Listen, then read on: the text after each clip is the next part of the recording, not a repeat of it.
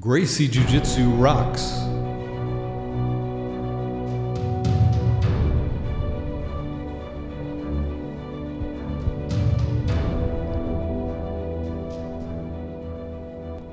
Welcome to the Gracie Jiu Jitsu Rocks podcast, a podcast dedicated to Gracie Jiu Jitsu and all things Gracie, including self-defense, competition, anti-bullying, women's self-defense and empowerment, nutrition, and most especially, the people involved in Gracie Jiu Jitsu. This podcast is for the average Joe. It's for anyone who practices, trains, teaches, or just loves to talk about or hear about Gracie Jiu Jitsu. We'll explore the lives of Gracie Jiu Jitsu practitioners, how they got involved in the art, and what effect it's had on their lives. So buckle up and enjoy the ride.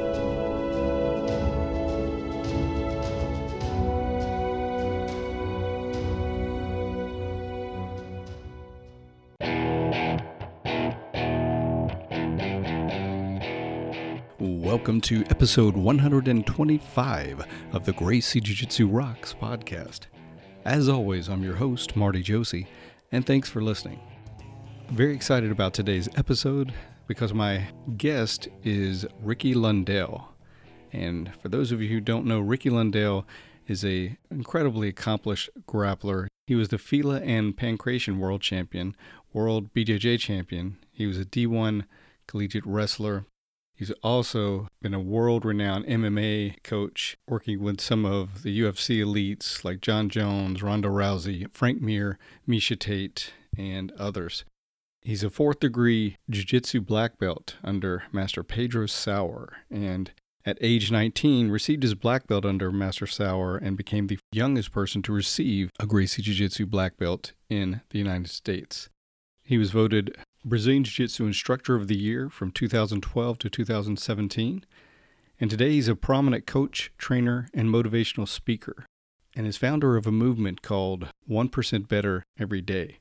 And in this interview, he covers a lot of ground, his years growing up and his time with Master Sauer, his various grappling events, and winning world championships in several different grappling arts and organizations. His time as a collegiate wrestler, working with the legendary wrestling coaches Cael and Cody Sanderson, how he got into working with the UFC's elite fighters, and much more. He also talks about the 1% Each Day movement and how that got started, and just a really, really great interview.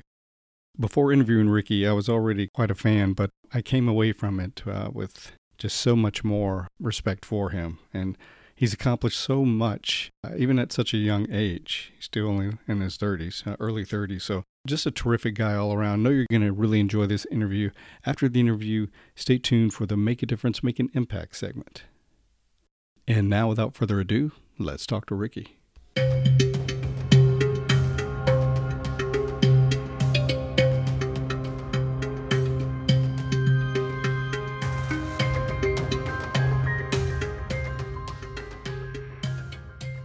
All right, I'm speaking with Ricky Lundell, world FILA and Pankration champion, world BJJ champion, D1 wrestler, world-renowned MMA coach, and 4th degree Jiu-Jitsu Black Belt. So welcome, Ricky. It's truly an honor to be speaking with you today, buddy.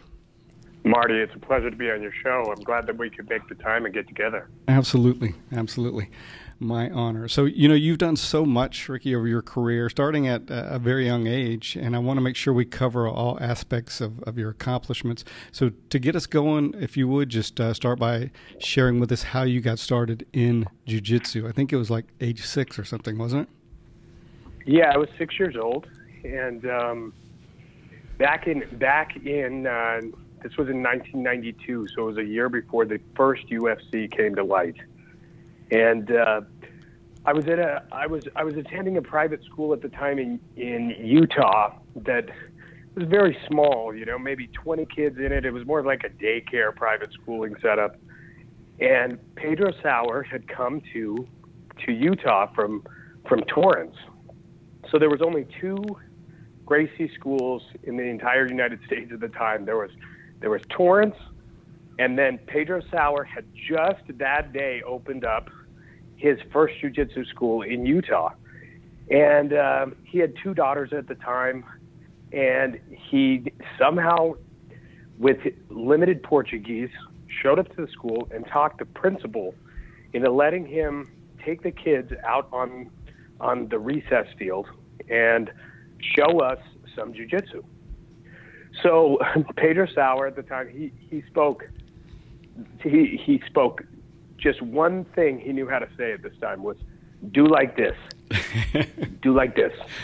And he came out, and then, he knew one other word, fight. Wow. Fight.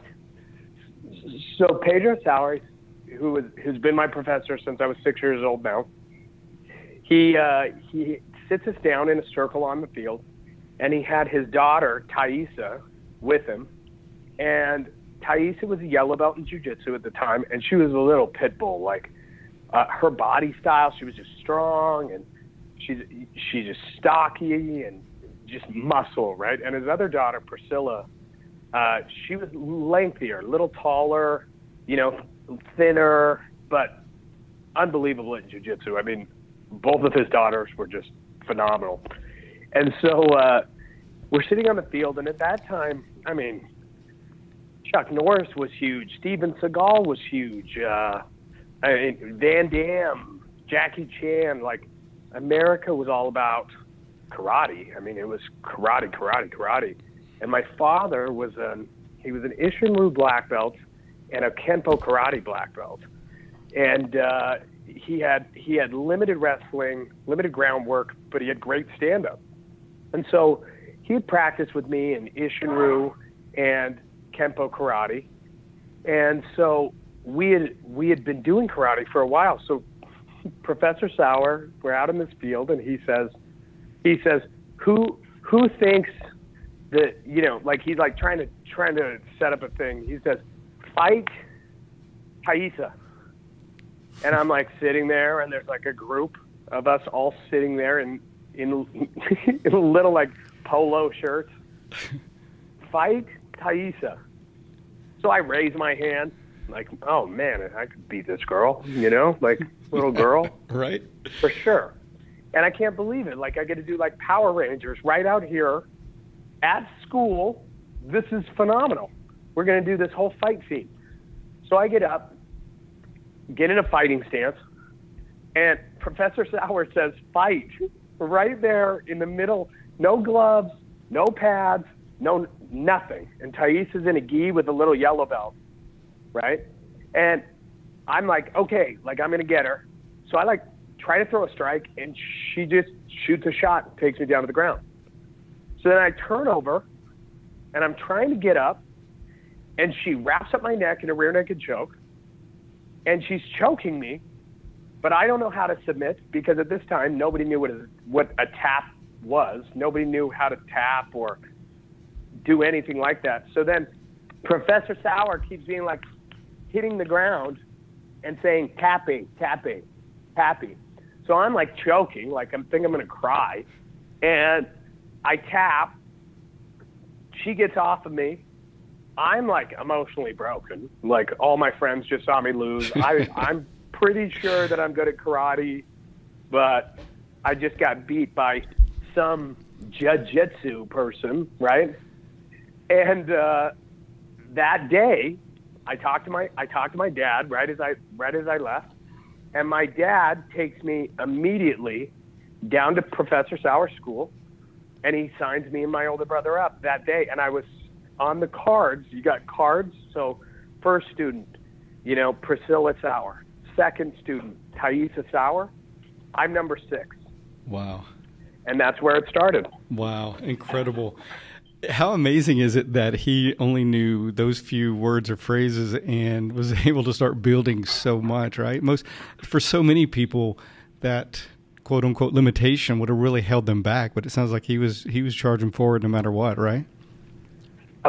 Marty, Professor Sauer's motivation is it's on another level. I mean, when he had shown up to Utah, he got there, and people go, well, why would you ever go to Utah when you had Torrance, or why would you ever show up at Utah? Well, at that time period, he had 2 daughters.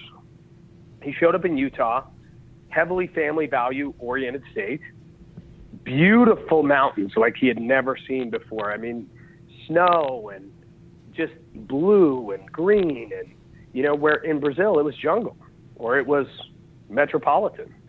So when he showed up, he was just like, this is so beautiful, this is so pretty. But then he couldn't speak any English. All he knows is fight. Where I come from, bam, get students, and then builds an empire out of this. I mean, 2 years after that, he was fighting Mr. Utah in a super fight he had set up by a radio show. Wow. And he ended up submitting 250-pound Mr. Utah when he was 150 pounds. And any of you guys listening, you can find that online.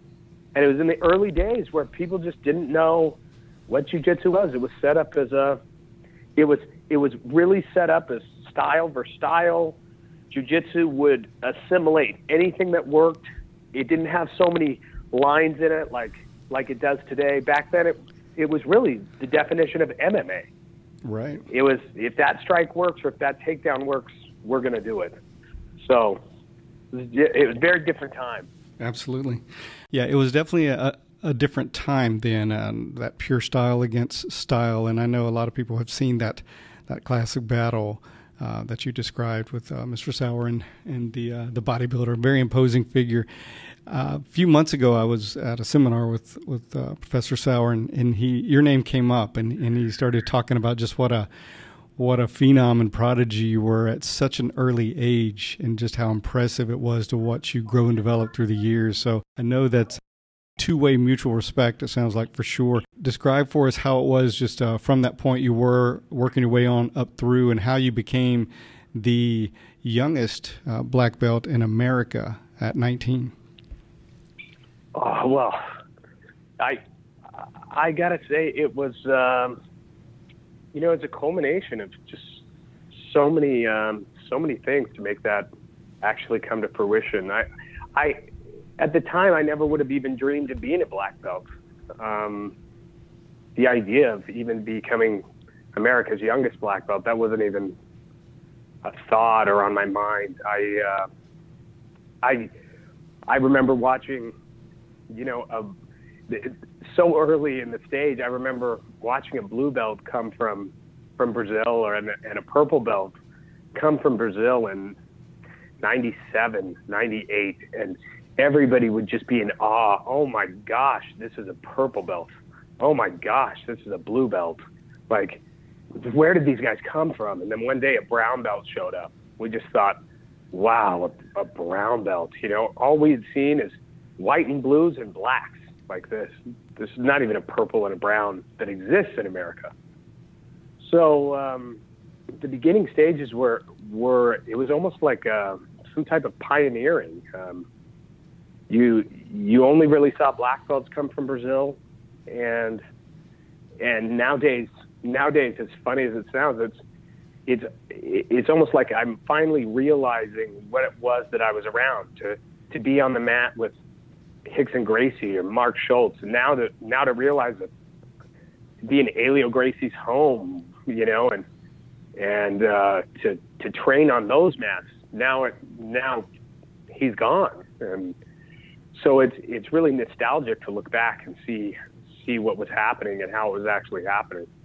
But I spent most days I set up everything I could around jiu-jitsu, and my parents divorced, and Pedro Sauer had 6 daughters, and he took me on as a son, and he just trained me and introduced me to the right people, and then had me train more, and I loved it. I was a truth seeker, and I loved anything that worked. And I remember as I was coming up and as I was growing up, I couldn't afford seminars. My dad with Pedro Sauer, he traded an old tub with the bear claw feet. Yeah. That's how we paid for lessons. Wow. He gave that to Pedro Sauer, and Professor Sauer accepted it for my lessons, and then I would go to Professor Sauer's house and pull weeds so that way I I could come and train and be on the mat. And really, I realize now he was Mr. Miyagi work ethicing me the whole time. I mean, it was just like, let me teach you through work. That's so great, and man. It was just an unbelievable time. And so it started very young. I remember sitting there and watching these great men from Brazil come down, and Professor Sauer would say, this is Royce Gracie, you know, and I would be like, oh, that's awesome. He's going to be fighting next year in a fight show that we're putting together, and you know, we're going to be training in here. And before you knew it, there's no gloves at this time. There's no protective gear. Nobody's wearing headgear. No way. And you got Royce Gracie standing across from Professor Sauer, and they're trying to take each other down, controlled position, kicking each other at the knee. Like it was unbelievable. Like real MMA was going on. Nowadays I see, you know, people got their gloves on and their tape on, and you know, they got big glove days, small glove days, wrestling day. Back then it was everything all the time. And it was no gloves and justice, and it was about honor. It wasn't about paydays. And it was beautiful. You know, as much as I admire the modern version of MMA, there was something just so pure and raw about how it was way back when. I love hearing people describe it that were there, and because I was around way back in the first UFCs when I remember them coming on. But I like hearing from people that were already training jiu-jitsu when the first UFC happened, because it's a whole different kind of a perspective. It was a very different perspective. I remember at the time we would sit back and we would talk, and nowadays we would say, hey, do you like MMA, or do you like to watch MMA? Back then it was called NHB. Mm-hmm. This term has like disappeared in this world now, but that was no holds bar, and no holds bar really meant no holds bar. I mean, it was, you could punch the groin, you could poke in the eyes. I mean, it was unbelievable. Headbutting was totally fine. Oh yeah. Do you remember? And now we're in this. Sorry. Do you remember when Joe San and I think it was Keith Hackney, the fight, and Keith's on top of him, like pinning him down by the neck, and he's just pummeling his groin hard as that was crazy. Yes. The Joe Sando fight. Yeah. Oh my God. You're just cringing with every punch. I can't even imagine nowadays even trying to get that through some type of legal system now. Yeah. It would never happen. Yeah. So it's amazing to talk to someone else who was there at that time period, because it's less and less, you know, and a lot of the guys, you know, we all get older, and the guys that are these legendary figures, and who I had grown up with, I mean, they're getting older and they're passing on, or they're retiring and disappearing into the night, you know. Absolutely. So going back, I did a few things, and if you guys want to if anybody listening is trying to improve their jiu-jitsu game, or their grappling game, their wrestling game, their judo game, I don't really care what style it is, but I can give you some insights on things that I did. Number one, I would visualize at night. And I would sit there, and this was big in my family. My father and my mother, though they couldn't always be there during my jiu-jitsu times, they were very good at explaining to me that I needed to visualize, and I needed to understand where an opponent was without them actually being there. Because we're talking about a three-dimensional game, and sometimes to do a technique correctly, you actually have to look left while the person is going to the right. They're being thrown, or they're being swept, or you're going underneath left and they're going to fall to the right. Well, if you don't look that direction, they won't go correctly. So you have to be able to know where they are in space and time without visually seeing them. So visualization helped me a lot. And when you get really good at visualization, if you lay in bed and as you're going to sleep, you spend 20 minutes slowly visualizing the techniques. You can try to enter into lucid dreaming, where you are visualizing while you're sleeping. And that gives you more reps and more understanding of the art. And it connects the conscious brain to the subconscious brain. And that's really where you want your techniques to go, is you want them to go into your long-term memory and not just sit in your short-term memory. So I did that every night, and I still do that every night. So that's one thing that can help a lot. The second thing I did, which Pedro Sauer and everybody, they would just be like, oh my gosh, we told him to drill this, and he just drills it. Drilling, I took on the triangle choke, let's say, for 2 years. And what I would do is I would do a triangle, and I would have a partner, and he would take his hands, and he could put his hands on my chest, put a hand on the floor, put a hand forward, put a hand backwards. And my job was to lock my legs around the waist, and then I would do a triangle choke from any position he put his arms. And then without him moving his arms, I'd have to relock my legs. So you got to re-thread your legs through and relock them. And then I would do 500 a day. Wow. And so you do that 500 times a day, every single day. And in 20 days, you're at 10,000. Well, if you do that for a year, then 2 years, you beyond master a technique, so you can get it from anywhere. So if somebody were to watch why I can do a flying triangle choke without landing and breaking my neck, or a flying armbar without landing and breaking my neck, it all started from the ground up. I did 500 techniques a day on that technique for a couple of years. And all of those techniques add up over time. I did the same thing with guillotines. And that's why I can flying arm lock or flying guillotine or flying triangle, because I know where I am in space and time.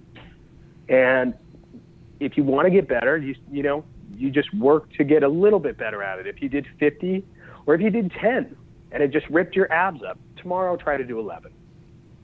And then the next day try to do 12. And before you know it, I could bust out about 500 in about 15 minutes, but wow, maybe 20. But you just get moving, and your body just knows how to do it. And it's like running or cardio in any way. So those two things, for a lot of people, they might sound extreme, or it might be 500 techniques a day. Are you crazy? I maybe drill it twice, and then I wait for the next technique, and I talk the whole time. So that's why you're not getting any better. Right. That's why you suck. That's why you suck. I love that. I love both of those things. First of all, I'm a huge believer in visualization. I think the power of the mind is just so incredibly strong, and we're only starting to understand just the magnitude of what you can do with it. So I think if you're not using that in your training for whatever endeavor you're training for, if you're not using the power of the mind, you're definitely not doing all you can. So I'm glad you spoke to that. The other thing is, people are always looking for a shortcut, or what's that magic thing I can do, that secret thing. Oh, yeah. But you describe just basic hard work. If you do 500 reps of something and drill, that's no secret. That's just hard work and doing it consistently. So I love that. Yeah, if you do something enough times. The key is, so long time ago, I was on the mats and I was told, listen, I need you to do it as many times as it takes before you can't show me it wrong. Wow, love that. And so you get into a mindset where you're doing triangles and you're like, oh, I messed that one up. Oh, I messed that one up. Well, at that stage, see, you're messing it up. Now, get to a place where you do a triangle and then you're trying to say, this is how you don't do it, and you're trying to figure out how to make your legs move incorrectly. That is a different place. That's a different zone. And when you drill enough, you will hit that zone. And then you can't miss in tournament. You can't miss in a street fight. You didn't even mean to. It's just your reaction. It's just how your body moves. But until you reach that zone and things slow down for you, you're going to be in a hectic, chaotic place where all you're having is an adrenaline dump. And when you have an adrenaline dump, you're not emotionally there. You're not physically there. So then you enter willpower way too early in a match, and that is not the place you want to start a match. That's 12th round kind of stuff. We want to start our matches way back where things are still slow for us, where we can see they shoot as fast as they can, but it's slow for you because your body just reacts perfectly, as if you were, Scottie Pippen serving it to Jordan, or Stockton and Malone. It's all about reps, being repetitive, and knowing where they are before they get there. And you can only do that through a lot of repetition. So you anchor it into your nervous system so strongly that you don't have to think about it. You're just on autopilot, and you can't do that bouncing around each session from trying to specialize in one thing and then another, skimming the surface, never digging that deep hole, right? Absolutely. You can't go lapel guard and then the next day X guard and then skip triangles for 2 weeks and then wonder why you're not good at triangles. Have you done a triangle in 2 weeks? Well, no, I was working on half and lockdown, and then I was working on cross chokes. It's like, dude, well, whatever you want to get good at, that has to be an EDD. It's an everyday drill, and you got to do it. And then you can improve other things in your repertoire. Get little, star spots in your game. But where are your EDDs? Where have you placed those? What is important to you? Are you building that foundation on something solid? Techniques that are 100% solid. If you land it, it is over. Or are you building it on a lapel choke that you've seen only land 20% of the time, even when the best guy does it? You got to focus on the ones that are, high percentage rates. And then stick those right in the core of your game and make them an EDD. Put repetitions into those. Don't put it into the newest, craziest trick, as you said earlier. The shortcut move. Forget that. Get to the core. That'll save you a lot of time. Get to the core. I love it. Great advice, man.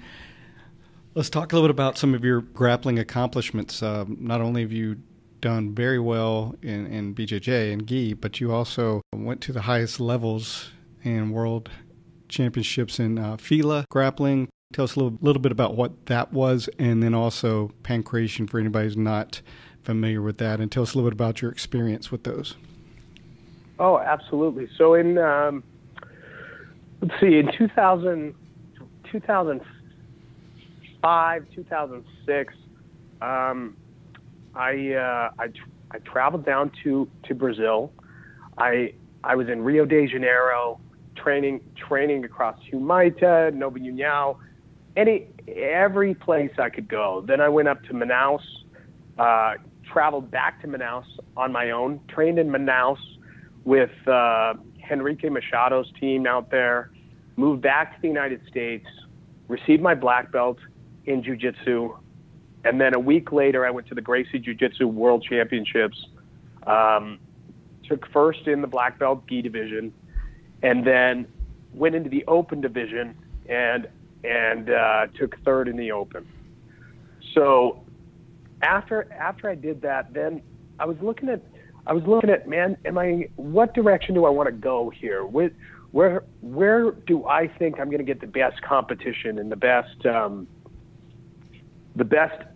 overall game? No gi was really getting hot. It was really getting exciting out there. I mean, you got, even at this time, Grapplers Quest came out with the first Grapplers Quest belt. And everybody was like, oh my gosh, they're not doing medals, these engraved medals. They're going to do a belt. So I set my sights on that belt. And I was like, I'm going to go no gi, and I'm going to go after that belt. And now I have this belt. I won this Grapplers Quest belt. And I should send you a picture of this.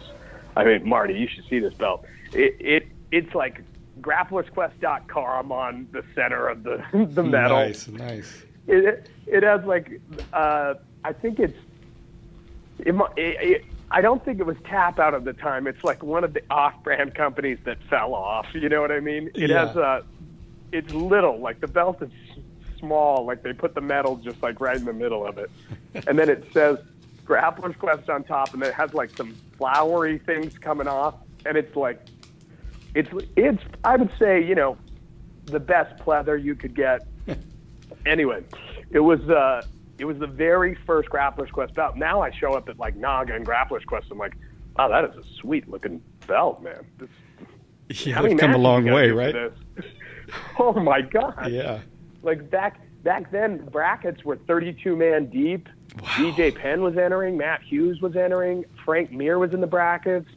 Roy Nelson was in the brackets. That's amazing. You had Dean Lister was in the bracket. Jeff Monson was in the bracket. Sean De Ribeiro was in the bracket. I mean, this was at a time where Sean De Ribeiro on his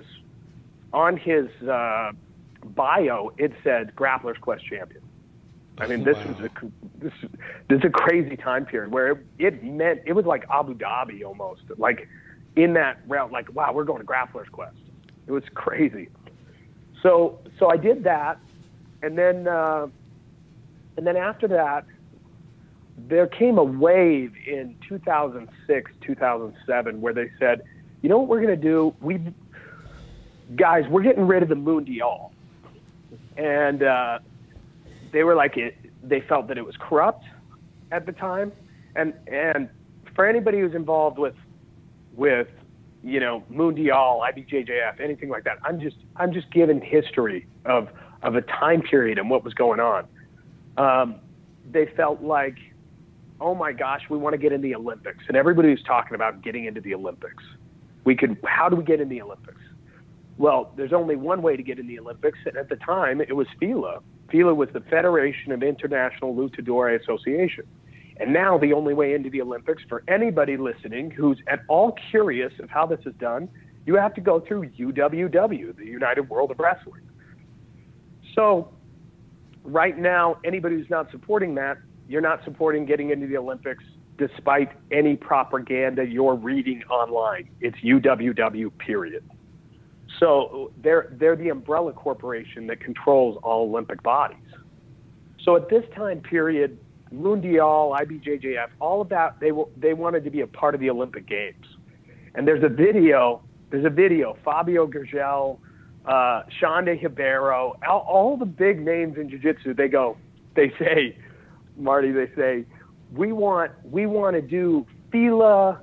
This is going to be the best thing ever because finally we're going to know who the real world champion is because we're going to have one representative from every country come to this competition. It won't just be, basically, it's not just going to be an open where you get $200 and who's ever in proximity shows up to the open, right? Instead, we're going to make world teams, only one member per world team. So Canada, America, Brazil, you get one world team member. You don't just get to stack the deck with 10 people at Abu Dhabi and have one from every other place. No, it's one, and that's it, like the Olympics.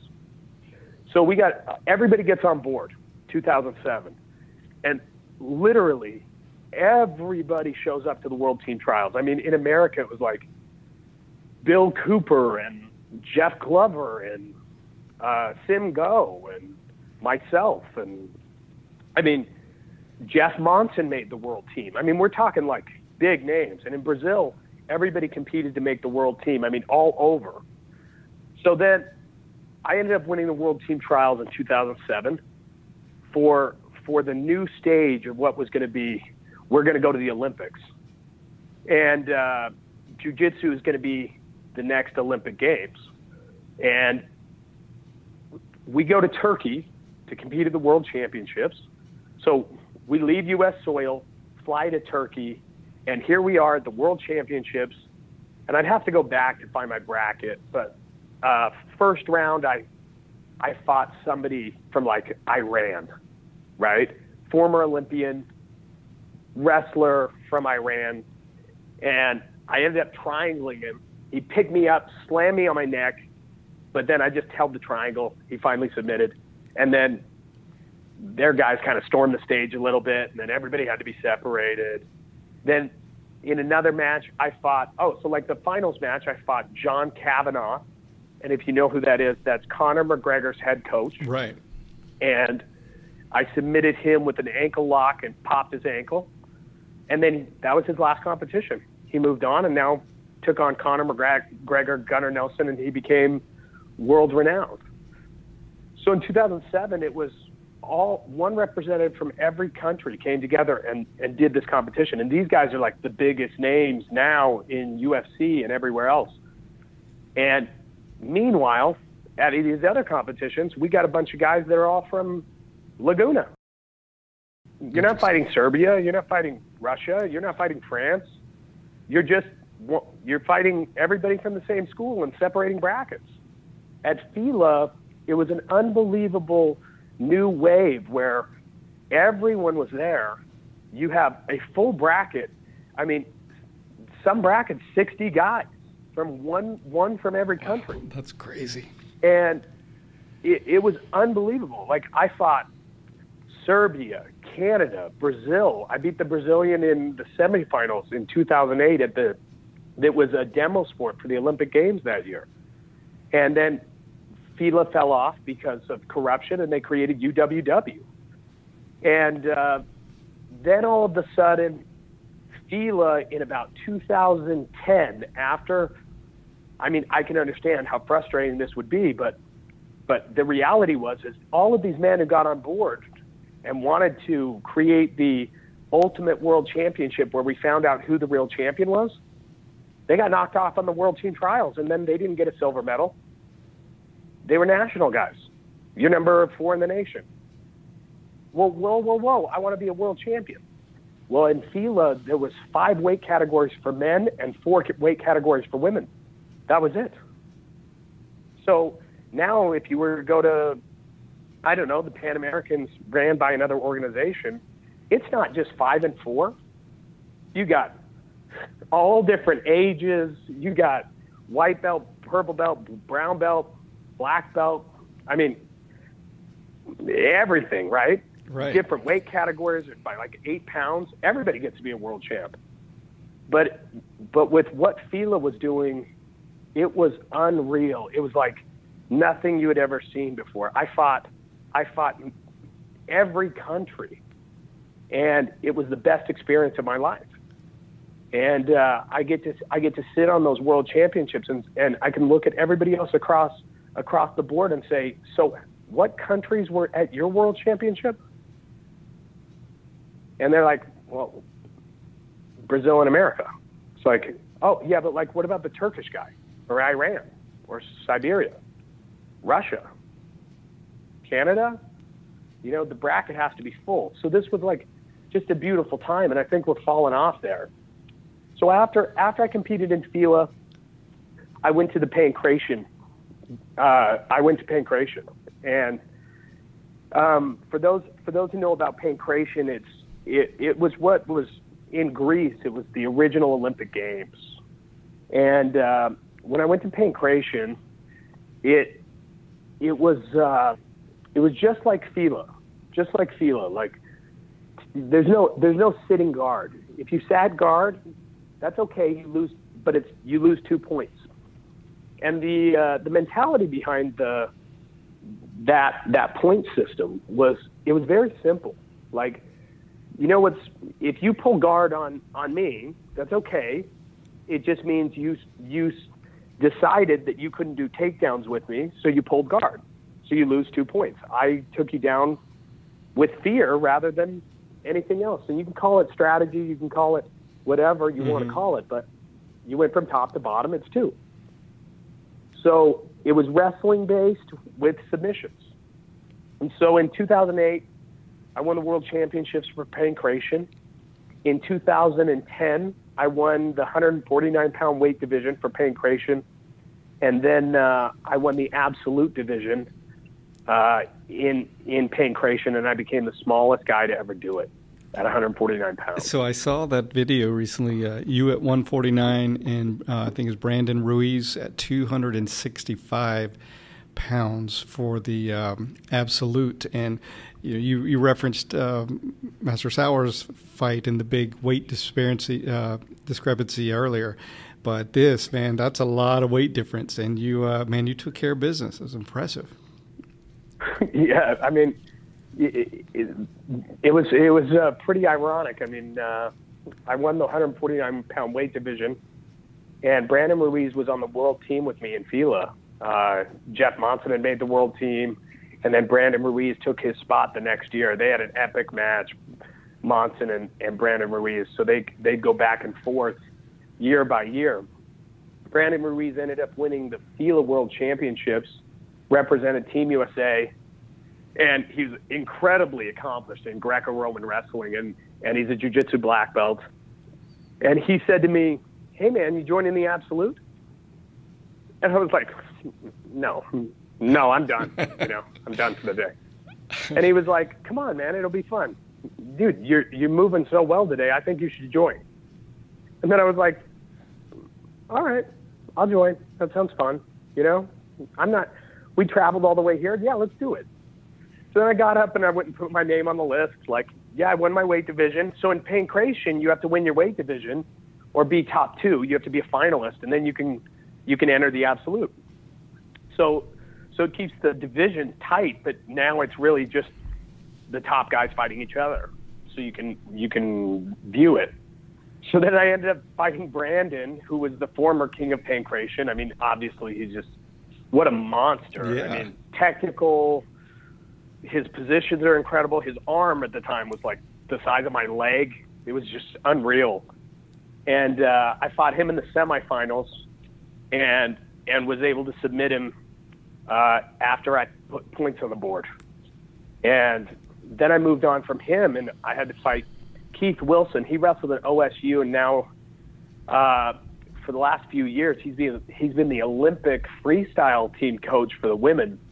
He was an incredible grappler, just absolutely incredible.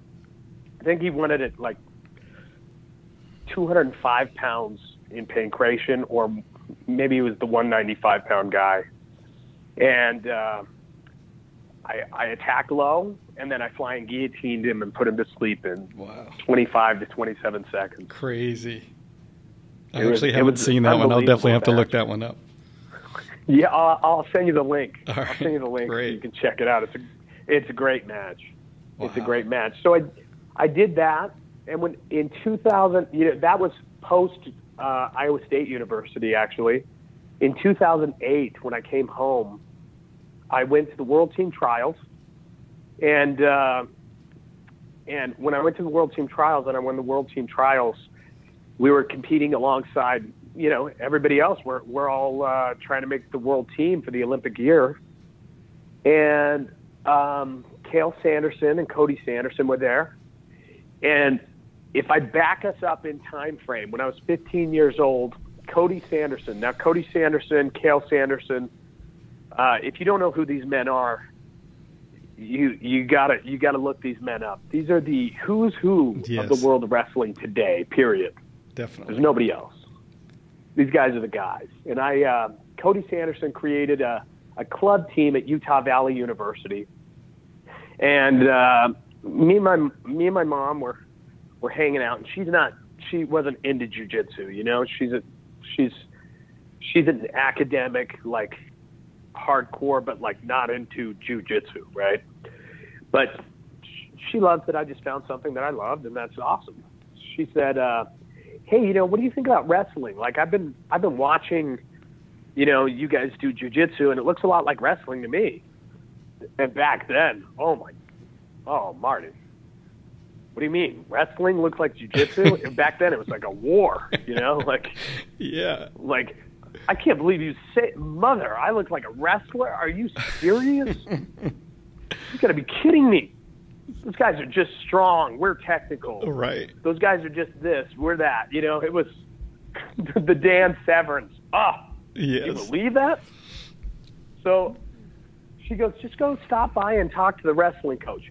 Little do I know, I'm walking in. So I started college at Utah Valley University when I was 15. So wow. I'm a 15-year-old kid that I'm at this point I'm waiting to get my blue belt. You know what I mean? I've been training for 9 years. I'm excited. I'm like, man, I'm going to get my blue belt with 4 stripes soon. This is going to be awesome. And I'm sitting there and I'm like, okay, I'll go see this wrestling guy. Well, now this ends up being the co-head coach of Penn State University, Cody Sanderson. He is a 2-time finalist in the NCAAs, a 4-time All-American, meaning he placed top 8. And he grew up in Utah, right up the road from me.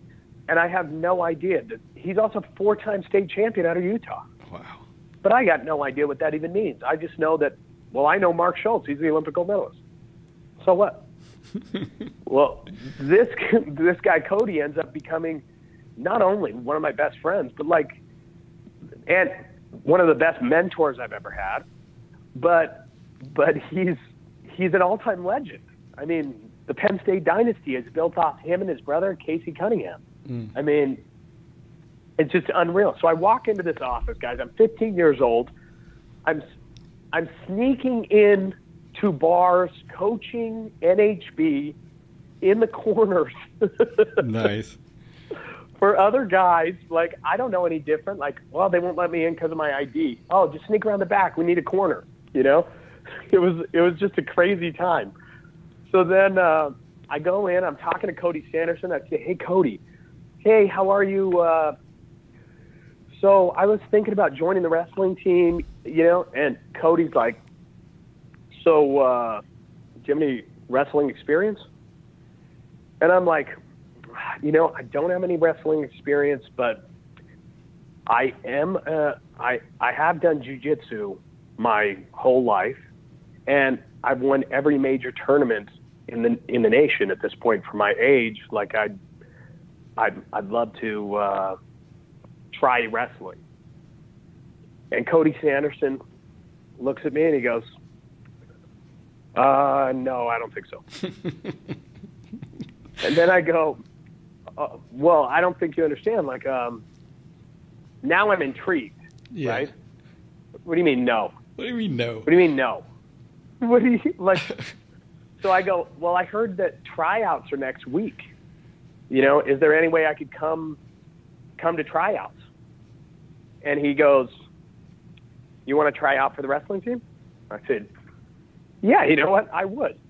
And that's a lot of these guys, these wrestlers have come through my jiu-jitsu academy, and I've, choked them, guillotined them. I know a bunch of these guys. Yeah, I actually would like to try out for your wrestling team. I know these dudes. I got this, yeah.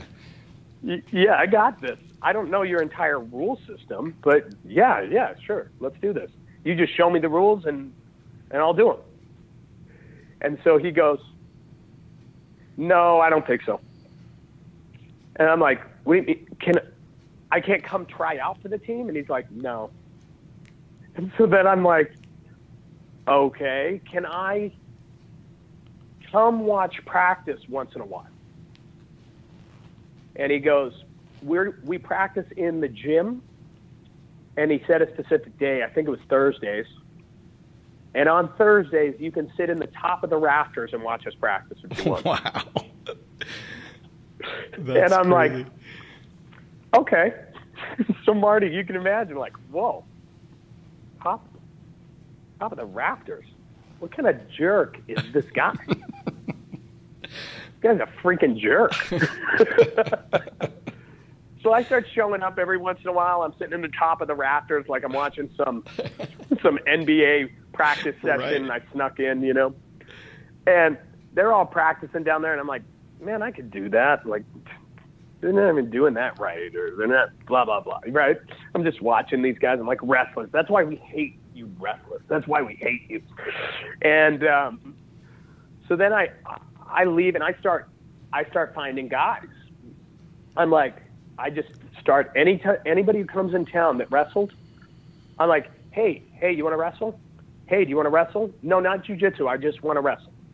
And then before you knew it, I had a group, and it's all American guys that were coming in town. They all want to know jiu-jitsu. I'd trade them straight across.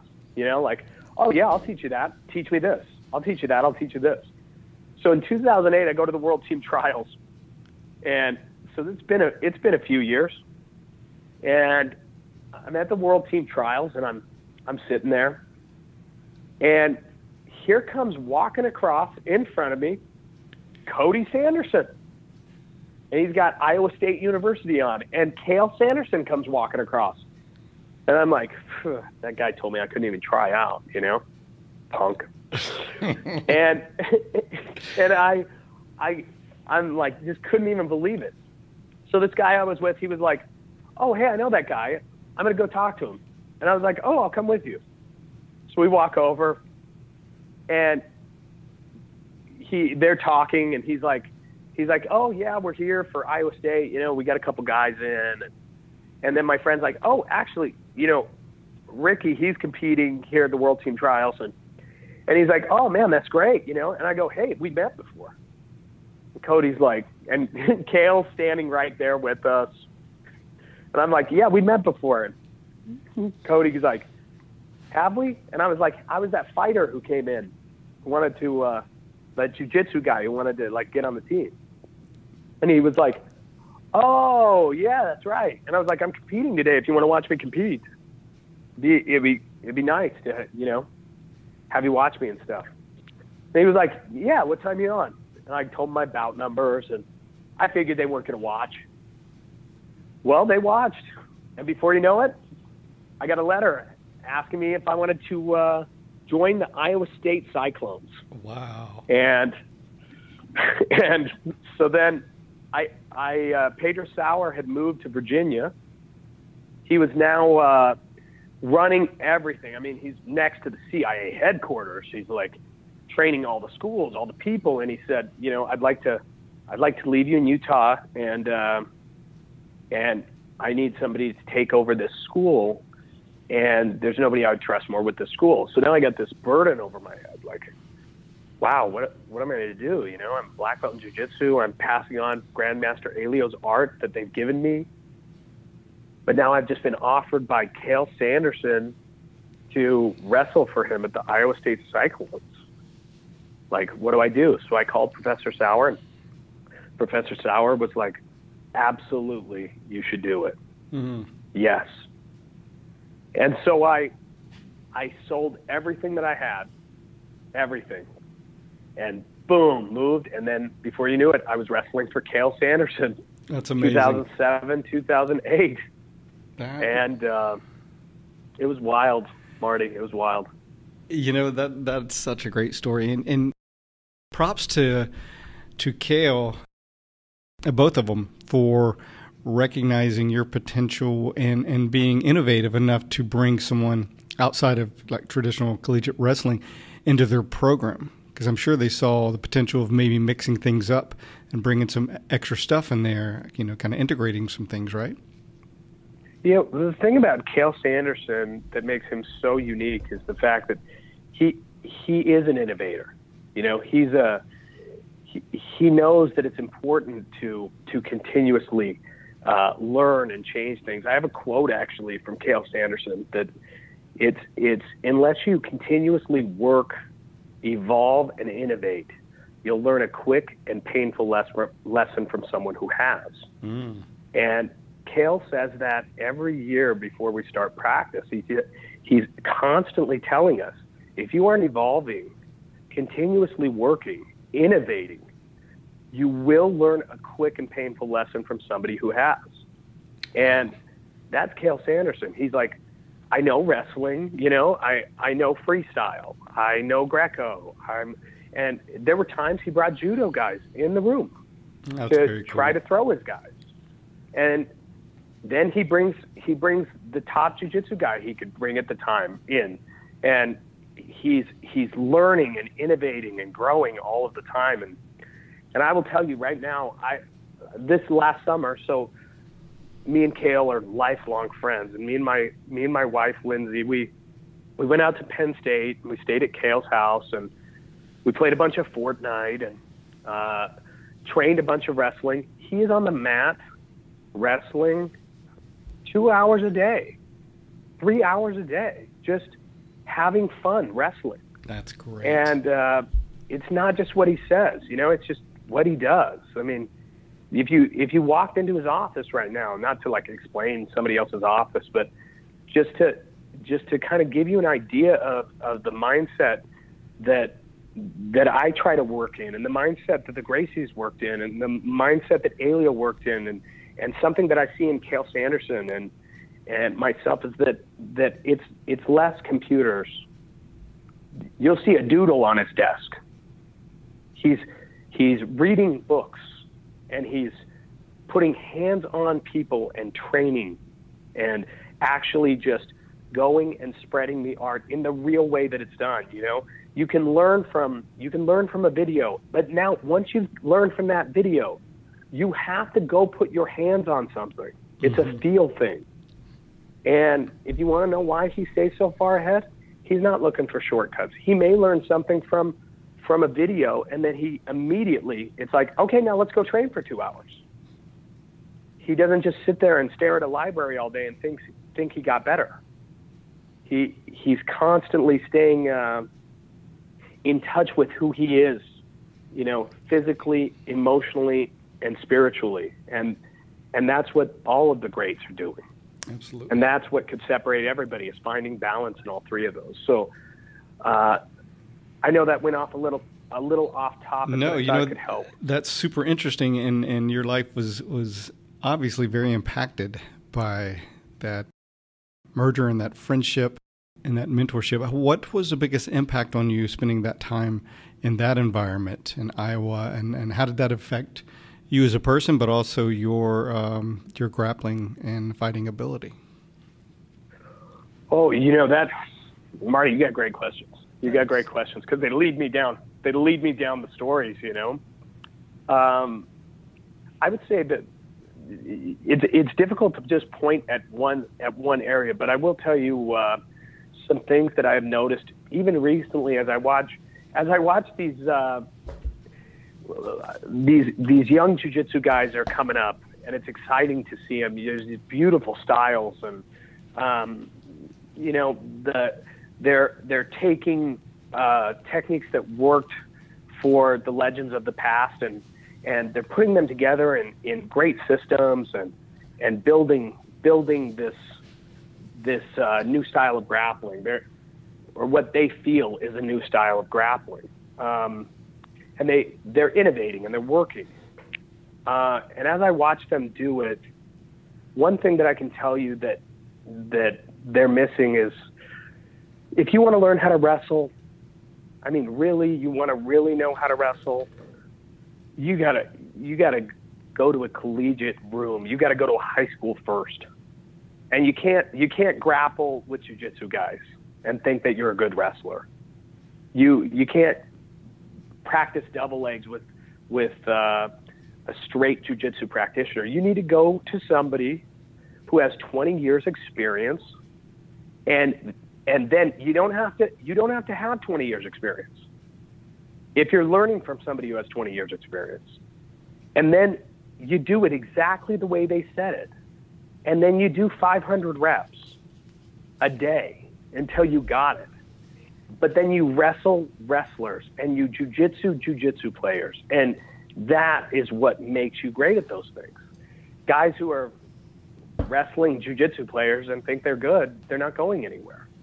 So one of the biggest things that I learned when I was wrestling at Iowa State University and under Cael Sanderson is guys, you guys think you're good at wrestling, you're not even in the ballpark. You don't even understand what it is. A practice, if you make it through a real practice, and I mean from start to finish, that is an accomplishment in college wrestling. I mean, that is like the real deal. And then if you make it through the second one, and then the 10th one, and then the 30th, and then before you know it, you make it through a season. You know, I think one of my biggest moments was just when I lettered at Iowa State University, and I got to have the same jacket as Cael Sanderson and Dan Gable. That was like, wow. That's huge. You know, I cannot believe I made it. And there's a very big difference between a real wrestling practice and learning a couple wrestling moves at the gym. And there's a big difference in how powerful these techniques are. And there's a certain amount of power required to unlock certain techniques, almost like playing some type of WoW game, or, you know, you have to have a certain level of attribute points before you can suplex someone. But in order to get those things, you have to go through the real training. And I'll tell you, it's harder work than, I don't even know how I did it now. You know, I don't know how. You took it 10 minutes at a time. No, you know what, wrestlers have my utmost respect. I I mean, there's nobody that has the same type metal and just toughness as wrestlers, just in general. You know what I mean? If you can get through wrestling, absolutely, and especially in a huge program, top shelf program that you're like you were at, you're just a whole different breed for sure. Yeah, it was an unbelievable time. I mean, now, so Magic Man, he was being recruited. If you know that's David Taylor. He was being recruited to Iowa State. He was coming in. Him and I were wrestling every day. And then he ended up at Penn State University because right as I graduated my senior year, Cael took the job at Penn State, and now we all moved over to Penn State. Mm-hmm. But Jake Varner was on my team. He became the 2012 Olympic champion. Nice. I mean, you had guys like John Reeder, national champ that year. It was just like the room. It was like, now I'm looking at it just like, holy smokes. Yeah. Like, David Taylor became the world champion 2018. He's going for the Olympic Games this year. Jake Varner, Olympic champion. I'm in there. He's like, we're in the lineup together, right? That's amazing. Cael Sanderson, Olympic champion. Cody Sanderson, 2-time national finals. Casey Cunningham, our other coach, the first ever national champion out of Michigan. I mean, it was like, what is this room I'm in? Wow. And now they've won, I don't know, it's like 8 out of 9 of the last national titles for Penn State. So to be part of that, it's just, there's no other program. Kyle Snyder just moved over to train with them, and he's the 2016 Olympic champion. This place is just truly a room of greatness, right? A program of greatness. It is. Oh, Marty, I'd love for you to speak to those guys sometime because we'll talk more about that for sure. I'd love to. Yeah, they just have so much to share. So we could stay on that all day, but then let's go ahead and move on, change gears a little, just so I can make sure I cover some things. I definitely want to get to the 1%. Before we get to that, just quickly tell us how you started the University of Grappling, and then some of the MMA coaching you've done. That was also a big part of your life, so give us a little bit of that, please. Absolutely. Okay, so Marty,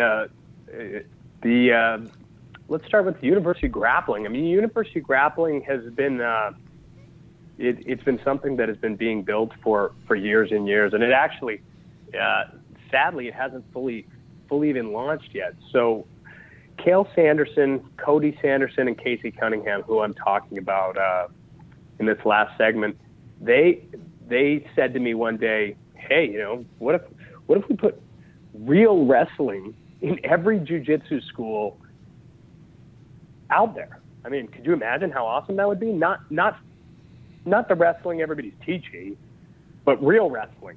What if we did that?" And I was like, "Oh my gosh, I just think that would be phenomenal." And they're like sitting back, and they go like, "You did jiu-jitsu, and you're the only guy who's ever been a black belt and then entered the D1 wrestling program. I mean, you're the youngest American black belt. You entered D1, so you have a unique knowledge of being able to teach it. And we could put together the entire curriculum with you, Ricky, and then what we'll do is then you blend it into the jiu-jitsu that you learned from Pedro Sauer, Rickson Gracie, Helio Gracie, and then you have the complete art blended together between Sanderson wrestling and Gracie Jiu-Jitsu." So we did. We filmed it all, and we built it all out, and then Cael, Casey, and Cody, they started winning national titles over, like title. And so now we have the entire program, and they're winning titles, and we're kind of waiting on when we want to launch this thing. So it's all there. Wow. It's all there. That is truly incredible. Oh, it's incredible. And the programming, it's incredible. It shows how to run the practices and how actually techniques connect to one another so that you can build somebody into an Olympic champion. And then how they hit the floor and how you maneuver on the ground. And then how you take your ground game and you turn it back into stand-up. It's like the enter the system times 10. It's just crazy. Wow. It's just crazy.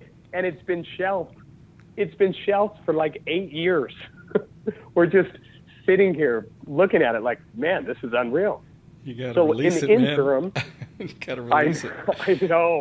I know. They just keep. I mean, it's like the Olympic Games come up, and bam, we add like a world champion, an Olympic champion, and then before you know it, I'm on the other side, and I'm training up UFC guys, and then they win championships, and we just haven't found the magic time to just drop it into the world yet because it's working. That's cool, but everything happens in its time, right, when it's supposed to. So I'm sure that's going to be on the horizon. Talk a little bit about some of the trainers in the MMA and UFC arena you've trained and what that was like. UFC has just been an incredible experience for me. To go from a kid and actually at 6 years old there was no UFC to watching Gracie win the first UFC. I mean, Pedro Sauer was in the chain running them out. I'm sitting on the mat watching this Brazilian train. I can't even understand Portuguese. I just know he has a fight. And we're rooting for him. To then one day standing there in Frank Mir's corner, and then to sit in Carlos Condit's corner, to coach Misha Tate's corner, you know, to be with the John Jones, the Travis Brown, the Carlos Condits, the Joe Lozons, work with BJ Penn, Anderson Silva, Little Nog. Like, the list is so big. I apologize if I didn't say your name on the podcast, but I was really blessed to in the beginning of my MMA coaching, I met a man named Jimmy Gifford. He's still top boxing coach, in my opinion, in the world. There's so many great boxing coaches than striking coaches, but Jimmy Gifford was my first connection, where we made a team, and we just started training individuals. And Jimmy, I mean, he trained Misha Tate, he trained Forrest Griffin, he trained Frank Mir, he just training champion. And we came together, and Jimmy Gifford introduced me to the owners of the UFC. And these men, they just changed my life immensely. Once again, just so many great men have been a part of my life. And the Fertitta brothers, they saw my talent, and they saw what my capabilities, and they've seen everybody. I mean, they owned the UFC. You got to see every trainer in the world. You got to see every fighter in the world. And they said, hey, you have a dialect and a style that we've never seen before. You're the best jiu-jitsu practitioner and the best wrestler that we've ever seen. The blend it's priceless. No one has this. We want to move you to Vegas. We want you to start working with fighters, or we want you to start working with others and start to spread this. So this really happened because of this man, Jimmy Gifford. And then before you know it, I'm traveling to Albuquerque, and I'm working with Winklejohn and Jackson and Brandon Gibson, and I'm training their guys, and I'm traveling to Boston. I'm flying all over the world, and I'm in every corner, and I look like I'm like a 16-year-old kid. I got this Bishop Gorman wrestling shirt on, and I look like I'm 15 or 16 walking out behind these guys. And then my experience just put me in a different realm. I could walk up and just tell them exactly where we needed to go in order to win the fights. And it was because of I was really standing on the shoulders of just giants. I mean, just giants, and just saying what they said. Wow. Just small pieces of advice in the corner, like, hey, we keep getting taken down. When they grab your leg, they're controlling it. We need to stop that from happening. Do you know how you don't break? You don't bend. And then that'd be it. Then it's time to see if they make the decision. And these little pieces of knowledge that had come to me over these great men just standing with me and helping me accomplish my world championships and helping me accomplish my life goals, I just give that back to the next stage. And so that's how that came about. Very cool. What I admire, one of the things I admire about you is you surround yourself with great people. You absorb their knowledge and really take it in, and you're driven. And then whatever situation you find yourself in, I mean, wherever that next part leads you to, you're ready to fully drive forward and put your best out there and capitalize on wherever it is and take full advantage of it. So, and spread your knowledge and skill. So I love that. Let's move on to where that took you with the 1%. Tell us what the 1% is, how that got started, and what's it all about? So 1% better every day. 1% better every day is it's a very important part of becoming better. It accounts for two aspects of training. Number one, you need to linearly improve, right? We need to make sure that we are constantly moving upwards. And how do we do that? What you don't want to do is treat it like the stock market. You train, you get 20% better one day, but now you're so burnt out, you plummet and fall 40%, then you come back up 6%, then you fall, then you go back up, and you put 100% in, and now you think you've gotten better, and you're always questioning where you're at. 1% better every day is making sure that you need to do enough to improve in an area that you have difficulty in. That could be flexibility. It could be emotional. It could be relationships. It could be weights. It could be anything. It really doesn't matter what it is, as long as you are taking a deep look at yourself. You're creating a dialogue with yourself, and you're being honest with yourself about where you lack ability. And when you do that, you can now actually take steps to improve. You have to have a diagnostic, though. And sadly, the majority of people aren't mature enough to take a personal diagnostic. But I take a personal diagnostic every day. Then I say, where can I improve 1%? Where can I improve in this? But I have to make sure that I put time in every other area. But where can I improve 1%? And usually the easiest place to improve 1% is the place you suck the most at. That's really the best spot. So, like, if you're overweight, walk. You ate your way in, you got to walk your way out now. That's the way it is. And if you're not flexible, stretch. I know you can run, but stretch. It's really simple things. And then making sure that it's not, you're not going after becoming 5% better today, because it's just not sustainable. That's how people burn out. You don't burn the candle at both ends. It's just small, subtle gains. And when compounded over time, before you know it, you're like, you have a story just like mine. And I'm still very young. I turned 34 in April. Yeah. I'm at the beginning. That in itself is remarkable. Compounding. You've done all the stuff, but you've done it at such a young age.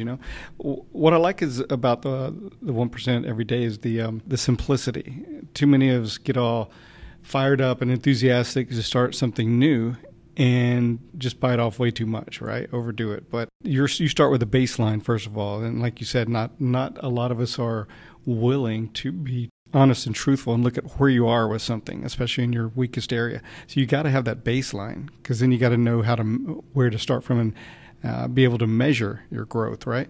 And then 1%, like you said, 1% today turns into 2% tomorrow to 3%, and over a year's time or 2 years' time, it's an amazing amount of growth and development. So I love that simplicity of it. Yeah, it's so simple, and it works like compound interest, because as you get up to 200%, the percentage of growth is not the same, and you get better at diagnostic. You get better at seeing where you're bad, and you just improve. And not to take this to a place of, I've only lived success. It's only always been success. 1% really started taking off 4 years ago. My brother, who was my training partner my entire life, we used to the first Grapplers Quest belts. He won the No-Gi Advanced National Championship Grapplers Quest belt with me. and we trained our whole lives together. And he ended up getting hurt in a fight. He was fighting, and he got thrown down a flight of stairs, and then it was like a 3-on-1 situation, and he got thrown down a flight of stairs and he broke his back. So then, as he awaited back surgery, he was going through the process, and we were trying to heal him and get him through the back surgery. And he went to the dentist in the morning, and then he took his meds, and he fell asleep, and he never woke up. And I found myself in, Marty, one of the darkest places I had ever been. I was winning. I'm winning world titles. I put in hard work. I got to dig deep. I got to dig deeper. I got to dig deeper. It didn't matter. I had no control over this. And so I found myself in a place for the first time that it wasn't me. I have no control over it other than he passed. He's just gone. 23 years old. Wow. My training partner my whole life. My parents got divorced. I raised him from a young child all the way up, and he just died. And then 1% took a huge role in my life. See, it wasn't just when I was world champion. How can I improve? Oh, listen, you can still work to get 1% better. I was killing that game. Then all of a sudden, I plummeted into a place where no one could solve this. Nothing could solve this. He's just gone. My best friend is gone. And my brother, we were supposed to bury my parents together. He's just gone. And then I started taking 1% into that realm. And let me tell you, anybody who's out there dealing with real trauma, like trauma, 1% will get you out. And you'll be the strongest you've ever been. You'll be so much farther than you can comprehend. But you have to know that it takes time. But if you just focus 1% a day, I don't care if you are at the top or you are at the bottom today, and I don't care what anybody else's expectations are for you. You need to find people who are going to meet you where you are and help you build from there. And if you do that, you'll find your way out. So 1% has two sides of a coin. For me, it was at a very successful point, and then it was at the most heartbroken, lowest point of my life up till now. I'm sure we'll find more. And that's really powerful, man. Really powerful. It was an unbelievable thing. And Professor Sauer, I know he was just heartbroken because little Ty was my brother's name, who passed. He was at class with me, and he trained with Professor. And we grew up in this environment together. And sometimes you just don't have any control. That's true. But that is the power of 1% better, guys. That is the real power. I like to talk about it because I like to talk about the light, the great side. Everything's going great. You can still get 1% better today. That's right. Everything is going the worst you can ever imagine. And I'm talking from a man who can get to that place. You can get 1% better today. That's right. And as you claw your way out, you'll find yourself in a place you just never could have imagined, better than anything you could imagine. And so that's what 1% better is about. And I have a book on Amazon right now. It's called 1% Better Every Day. It's a manual built on how to squat. So one more thing that I've done is I went into a Olympic lifting center. The guy's a world champion, or trains world champions. His name is John Bros. And one day I said, I want to learn how to lift weights. And the owner of Muscle Farm said to me, I know the guy for you to go to. And this is right after my brother had passed. And I said, I want to learn a new skill. I need to get focused on something. So I went in and I worked with this man, John Bros. And I said, hey, John Bros, I'm 149 pounds and I want to squat 500 pounds. Something totally ridiculous. And this book lays out how I did it. And what I did was I squatted every single day. So you see those memes about leg day? Mm-hmm. Like, oh, shoot, it's leg day. I squatted every day, 500 days in a row, and documented the entire thing and put it in the book. and it teaches you how you can get 1% better, and it shows how my numbers change. And over the course of 500 days, I squatted 275 as the starting point, and I squatted every single day, and at the end, I squatted 615. Wow, incredible. Incredible. So that's a great book. If you guys want to check it out, it has more of my story, more of what 1% better is about, and it's a great book. I'll definitely put a link to the show notes to that, and also to your website. I know that you do coaching and keynote speeches and team building, so I'll definitely put a link to that. One more thing before we close, Ricky, and it's been an absolute pleasure. On your website, you have various products like shirts and hats and mugs. Some of them say 1% better. One says "Make America Squat Again," which I love. But there's one that I have to ask you about. It says "I hate Ricky Lundell." So, real quickly, what's that about? So years and years and years ago, a good friend of mine, Dan Hardy, he had a shirt that somebody had made or something, and it was given to him as a joke. It said, "I hate Dan Hardy." Dan Hardy, I also trained in the UFC, and so me and my wife were talking one day, and there's a lot of people out there that they're not always the most positive. You know, doesn't matter what's going on in your life. Maybe they don't like you, and that's okay. So my wife said, "Why don't you make like a I hate Ricky Lundell shirt?" And I was like, "Yeah, that's a great idea." So we put it on the website. It says, "I hate Ricky Lundell." And then if you go into the description, it says, "Listen, it says something like, you're welcome to hate me. I even sell the shirt. It's just going to cost you more."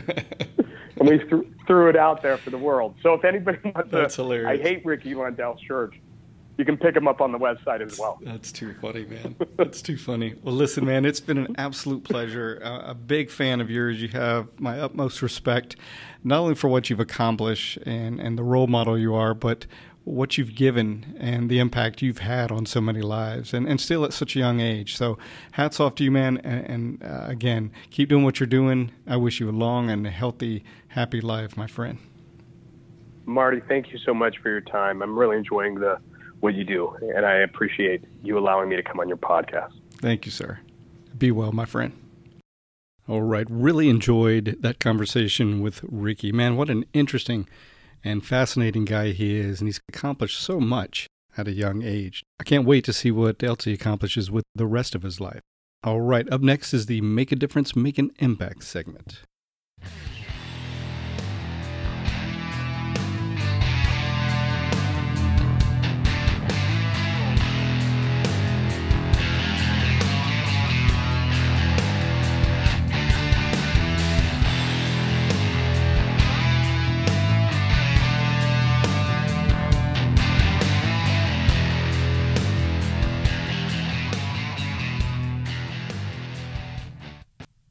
Time now for the Make a Difference, Make an Impact segment.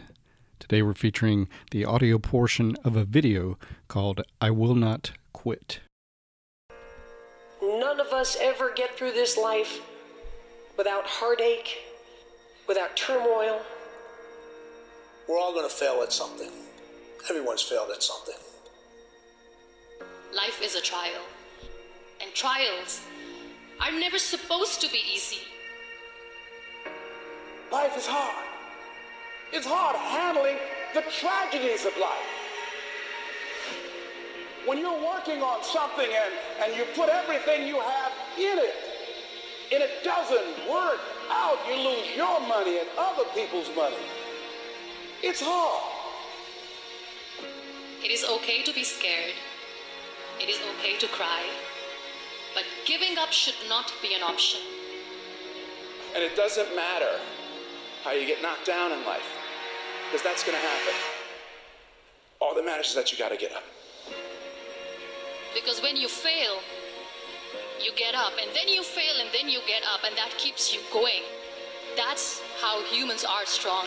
Failure is an option, but giving up is not. Find a way.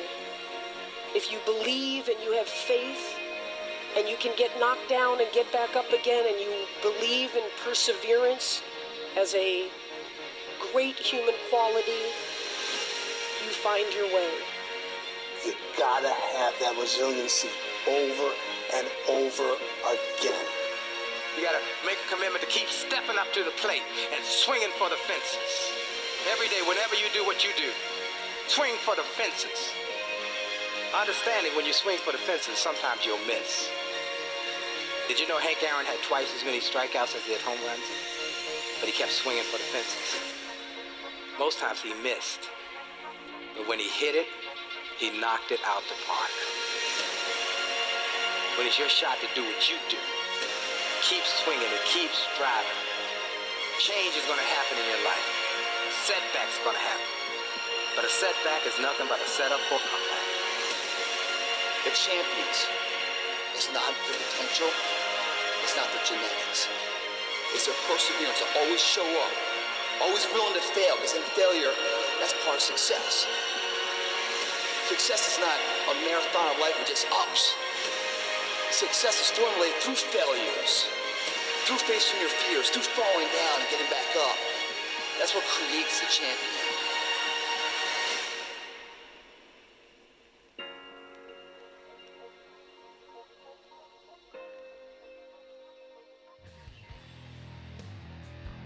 And that's going to do it for this edition of the show. As always, I thank you for listening. Hope you're enjoying the show. If you feel like you're benefiting from the show and want to show your support, you can support us on our Patreon page and a link in the show notes. Please like and follow us on social media and help us spread the word by reposting our posts and telling others about the show. You can leave comments on the website at www.GracieJujitsuRocks.com. You can also go to iTunes and leave comments as well as rate the show, and we would appreciate a 5-star rating, which helps us with our standing in iTunes. You can also leave comments on our YouTube channel. If you have suggestions for the show, please don't hesitate to give those. We always like feedback and suggestions. Okay, that's going to do it. So until next time, this is Marty Josie, and I'll see you on the mat.